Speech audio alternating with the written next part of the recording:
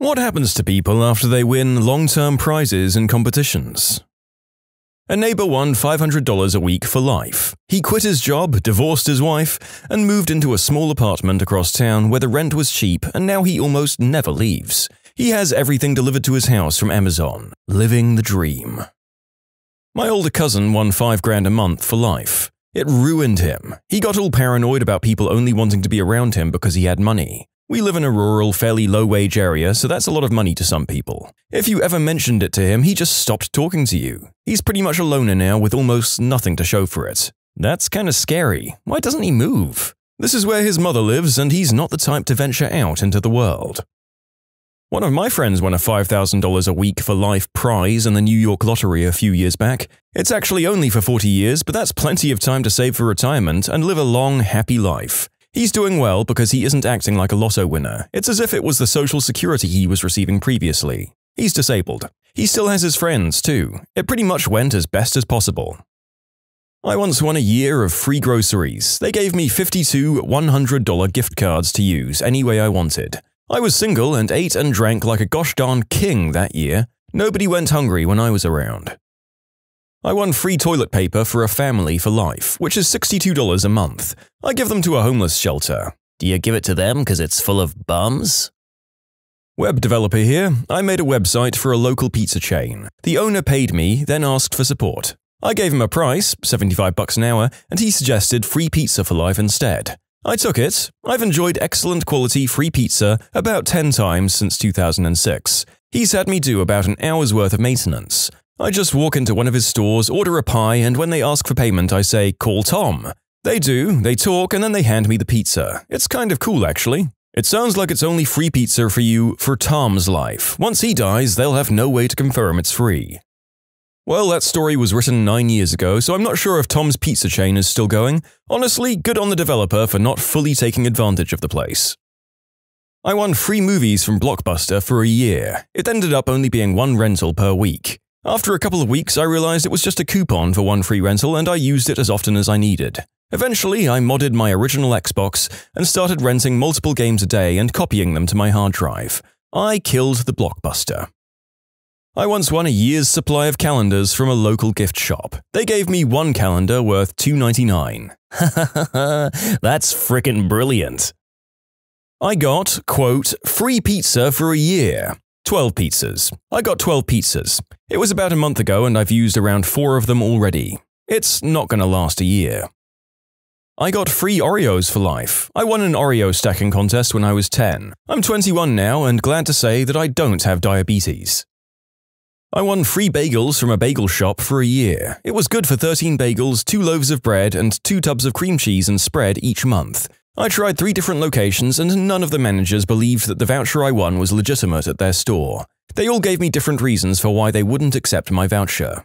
Okay, this one makes me angry. Like, what the frick? They probably throw out more spoiled product than that every day and they won't honor your damn coupon? I won a year's supply of dog food when I was 10 and tried to convince my mum that it was the perfect time to finally get a dog, as it must be a sign. We didn't get a dog. I gave the vouchers to my neighbor. My parents were in the first 50 people at a new car wash place and got a free car wash for life. I'm convinced your parents are unknowingly partaking in a laundering scheme. The car wash is a front to launder money, but they need to make it look like people use the car wash in order to report high cash incomes. So they give out vouchers for free car washes to make it look like they have a lot of customers, but really they're just stuffing the registers with dirty substance money. Apparently, I made a Breaking Bad reference, but I haven't got that far yet. I'm only on season 2. Thanks for the spoilers. I entered a radio competition in the 90s for free music every month for a year. I didn't win that, but I won the consolation prize, which was a copy of Alanis Morissette's Jagged Little Pill. We already had a copy of Alanis Morissette's Jagged Little Pill, by the way.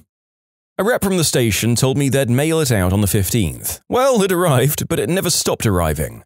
On the 15th of every month, a copy of Alanis Morissette's Jagged Little Pill would show up in the mail. This happened till we had about 6 copies of Alanis Morissette's Jagged Little Pill. I called and asked the radio station if they could send something else besides Alanis Morissette's Jagged Little Pill, but they did not. They just corrected their error. Later that year, my sister got a birthday present from one of her friends. When she opened it, it was a copy of Alanis Morissette's Jagged Little Pill. I won free iced coffees for a year from Dunkin' Donuts, but instead they sent $500 in gift cards. I'm not mad. Interestingly enough, my girlfriend also won the exact same contest. 3-day contest, and she won the first day and I won the third and final day. 1 free scoop of ice cream a week from the local ice cream place. This was for winning an ice cream eating contest. Yum!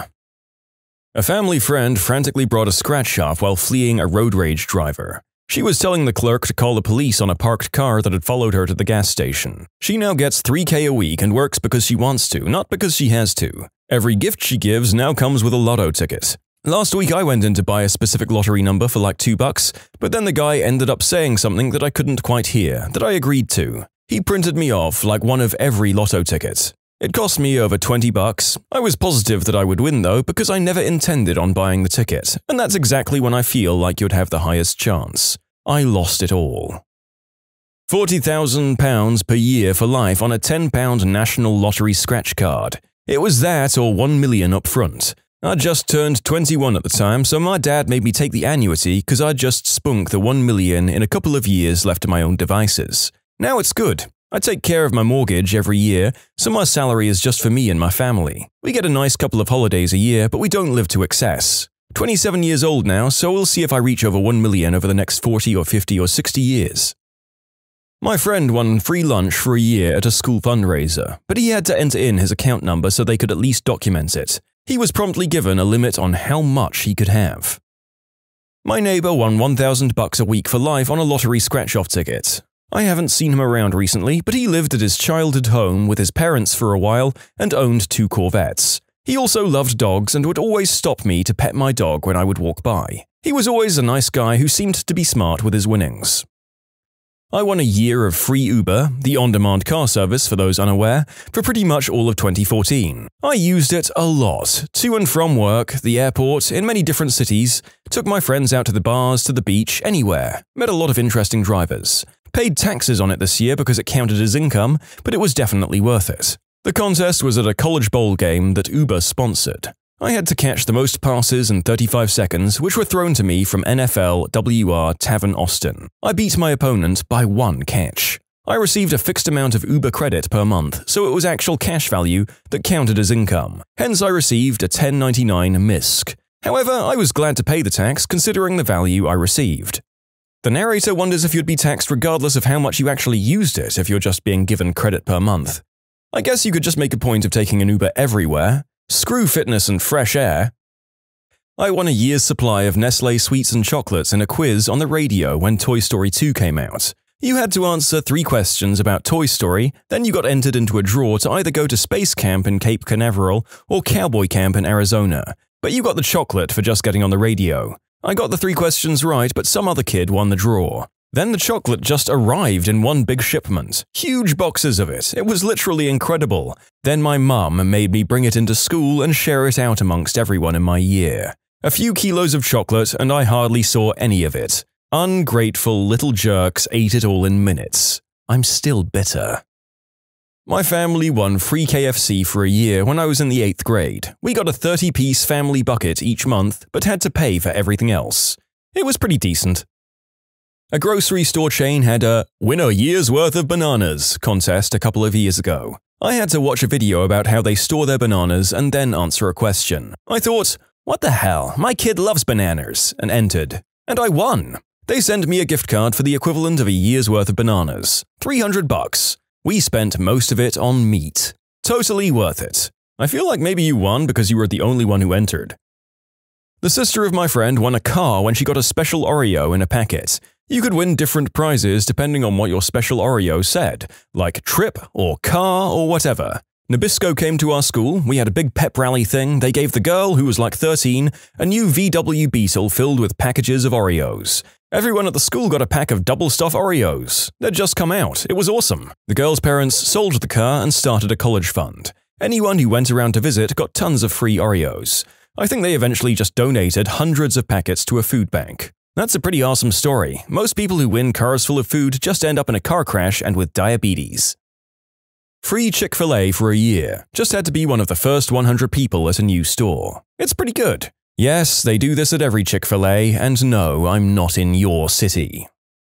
I read an article for college about lottery winners in Sweden, and gosh darn does it sound difficult on your social life. Friends of the winners felt like if they were buying food and looking for deals, or being sensible with their money, that they should relax and not worry too much, you have loads of money. Also, that the winners should pay for the meals and drinks just because they were better off. But the kicker was, when the lottery winners spent too much on something or did anything out of the ordinary with the winnings, the friends told them not to be careless with the money and to smarten up. Basically, a vicious circle for the winners where they were doomed if they do and doomed if they don't. Any similar experiences for lotto winners out there? Simple solution, just make sure you don't have any friends. I'm almost there. You can submit your own stories to be featured here on the channel. The story submission link is in the description below. And if you want to listen to some vibey music in the background, check out easymode, also linked below, and subscribe. Every now and then I get lucky enough to be the 1 millionth visitor to a website. I'm still waiting to collect around 30 iPads.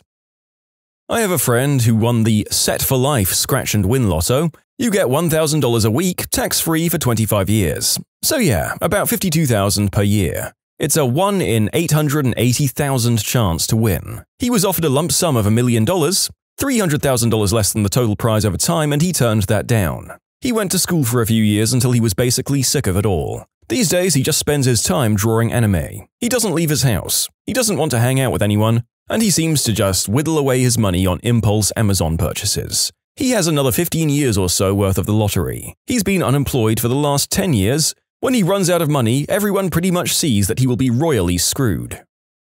My grandfather won the lottery for $2 million. He died 2 years later to prostate cancer. My mum was the recipient for the remaining 18 years of $80,000 a year after taxes. That time period has now expired. When I was younger, my brother won a 7-Up bottle cap contest which either allowed you to appear on TV or get a pair of 7-Up boxers. He chose the boxers. Good choice. TV is for suckers. I won the boxers too, and they never came in. I just frickin' remembered right now. Not me, but my brother was hit by a car when he was 7, and my parents had a killer insurance policy on him. He gets $7,000 a month for the rest of his life and got $1.2 million when he was 25. Since he was 15, he's been addicted to smack, been in jail 6 times for violent crimes, one of which very nearly killed a guy, and has 5 children with 5 different mothers. Because of the kids, he pays almost all of his settlement money in child support every month and has to work as a dishwasher at a crappy diner to get by. The $1.2 million was spent long ago on substances, cars he destroyed, and parties he threw for his friends. A friend of an acquaintance won $2,000 a week for 20 years or something. He spends it mostly on smack. His smack dealer is the real winner. No taxes at all. In middle school, I was in a science class that won a contest for free M&Ms. The teacher got all of our information to make sure we all got our share after it got sorted out. As it was approaching summer break, none of us ever got our M&Ms, and I can only assume the teacher ate them all himself and won himself some diabetes. Years after World War II, the German government began paying reparations of sorts to victims' families for the atrocities that had befallen certain people. I don't know what it used to be, but once a year we get something like $14 in the mail. It's a bit odd. I'm not sure this can be considered a win on balance given what your family had to go through to be awarded this $14 per year. Good lord. Also, apparently the German government pays out billions per year this way in total. Who knew? I won free Applebee's for a year, which turned out to be $600 in gift cards. Kinda lame. Spent most of it on beer. Free beer is never lame, young grasshopper. I mean, it's better than the food at Applebee's. You remember when Snapple had that Win Nothing promotion? I was with my girlfriend at a restaurant and opened one. Under the cap it said, "You win, no thirst." I thought to myself, duh, I'm drinking one right now. I thought it was a gag, tossed the bottle and went home. But for some reason it bugged me. I looked it up online and sure enough I'd won a lifetime supply of Snapple, and my clueless butt threw away that cap. If it makes you feel any better, I threw away a nice LCD-sized screen in the McDonald's trash. It was a World Cup promotion in Germany in 2006. You had to have 2 tickets. One had the left half, the other had the right half. I had one half and the new ticket was the other half. I thought it was the same half I had, so I pitched it. It wasn't the same half. I still have the other half of the winning pair sitting on my bookshelf to remind me of the one and only time I ever won anything, and I threw it away.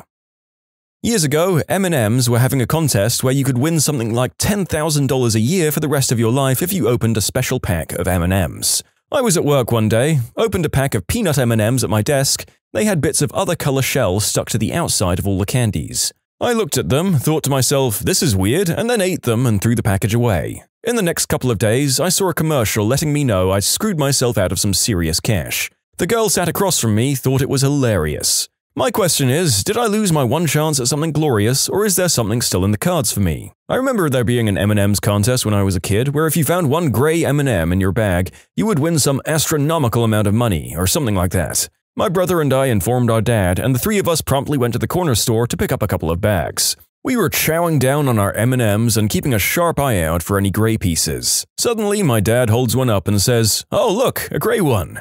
My brother and I promptly lose our minds until Dad goes, looks pretty tasty though." He pops it into his mouth. The sound of the grey M&M crunching between his teeth sounds distinctly like the shattering of our dreams. His maniacal cackling was drowned out by our distraught wails. Turns out if you suck the food coloring off the brown M&Ms, they turn grey. Monster Energy was having a competition at my college, and they were for some reason having it at the new dorms that hadn't opened yet. Well, I happened to be touring the dorms on room selection day and had a nice conversation with the guys at the table about Fallout 3, which had come out 5 months prior. Because I killed their loneliness, they gave me about 100 entries into a contest for free Monster Energy for a year. Well, only about 30 or so people had entered at that point, so I figured why the heck not, and filled them all out right there. Of course, I won, but the catch was we got all the monsters at once. So I was given 365 cans of Monster. Things did not go well from there. I drank myself sick on Monster just because it was free, and the school's tap was horrible. One of my roommates drank so much Monster that he had heart palpitations and had to go to the emergency room. We did make some awesome can pyramids though, which was pretty fun. I won a year's worth of chocolate. I'm not a huge fan of chocolate, I'm more of a savory person myself, so I was expecting my winnings to last well over a year. It ended up lasting less than a month. Everyone kept taking a few bars here and there thinking I wouldn't notice, since there was so much. By the time I actually went to get some for myself, there were 2 bars and a pack of hot chocolate mix left. I didn't win anything, but I am now getting my pension. That, with my savings, gives me a budget of just over $100,000 per year. Just under $2,000 per week. So far, it's great. No more commute and no more bullcrap meetings. I can sleep in as long as I want, get on Reddit as much as I want, and pretty much do whatever I want within reason. Basically, it tastes like freedom. I never thought I'd get to tell the internet this story. I won a lifetime supply of butt lubricant from a local adult shop near my hometown. My girlfriend and I were visiting from our home on the coast of the state in which I live. We drove past the shop and I remarked that I remembered when it was a tiny store only about 800 square feet in size. It's huge now, easily more than 6,000 square feet. She remarked that she'd never been inside and was genuinely curious. We went in and looked around for a while, and a cute girl behind the counter asked if we had entered their yearly prize drawing. Nope, we entered our information. A few months go by and I'd long since forgotten about it. I got an email and a voicemail message one day telling me I won a lifetime supply of CleanStream water-based lubricant. It turns out you get 1 8-ounce tube each month. You must pick it up in the store, but if you can't make it to the store that month, you can call or email and request it to be put on hold until you can try to make it by there. Until my girlfriend and I broke up, I was making great use of the stuff since she enjoyed doing the deed that particular way. Now though, we've been broken up about 3 months and I have 7 full bottles of this stuff that need to get used. I'm gonna have to start dating again, I guess. I mean, it's probably gonna be a good line on the first date. So, I won a lifetime supply of this stuff. Not me, but during the time of the Vietnam War, my grandfather was convinced by some shady dude to buy a stake in an apartment building. Fast forward to today, and he gets $350,000 in the mail per year from the building, which is apparently doing very well. My grandfather has to do absolutely nothing in return. Pretty sweet deal. I get free burritos for a year from Moe's and it's still going strong. I know I didn't win it per se, but the way I got it was by waiting in line for 3.5 hours to be one of the first 50 customers. I had to go away to school, so I haven't really been able to use the pass that much, but when I've been home, I've eaten a lot of burritos. I've won free petrol for life and it's been amazing so far. There was a new McDonald's opening up around campus and they offered free Big Macs for a year to the first 100 people there. 1 free Big Mac per week. A bunch of my friends and I got up at 3 AM to go wait in line for our Big Mac vouchers. It's currently week 28 and we all want to die, but we have to use them. We're poor college students, damn it. My dad won a year of free Great Harvest bread, which amounted to 1 loaf of bread per week. It was delicious. Well, I brought a $1 scratch ticket and I keep winning my dollar back. Every time I go to the gas station, I use it to buy another $1 ticket and I keep winning it back. So there's that. When I was working at a pizza place, we had a guest who got free pizza for life. But he didn't win it, he earned it. Our store was robbed, and as he was just pulling up to pick up his pizza, he noticed what was going on inside and didn't leave his car. So when the robber drove off, he followed him and got his license plate number and then came back to the store so he could give it to the police. The robber was arrested with all the money and even the checks addressed to our pizza shop still in his car. The guest got free pizza for life. He only came once a month or so, though I don't think there was even a limit on it. When you subscribe, make sure to hit the bell to turn on notifications. Put the playlist on in the background to finish listening to all the stories, or if you want some vibey music to put on in the background, check out easymode. If you like Am I the Genius, give Am I the Jerk a shot. Everything linked in the description.